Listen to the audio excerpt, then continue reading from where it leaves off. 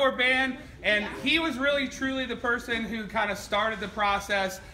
He's the first person I met with and he got all the information. Hey, what are you guys doing? Where are you going? He sent all that information away to the National Elks Club Foundation, and they gave us that initial $2,000, and that's to help to support our trip to Disney and to support what we're doing there. Then, above and beyond, he's also part of the bingo committee, and so they did that blackout bingo night that we had a lot of people kind of came out and supported that, and that's where the Elks Club from town doubled the initial $2,000 thing. So, on our behalf, just because there's not much we can do, but we wanted to present you guys with just a nice card. Well, thank you. We appreciate it. It means a lot to us, everything that you guys did for sure. And there you go. Come on.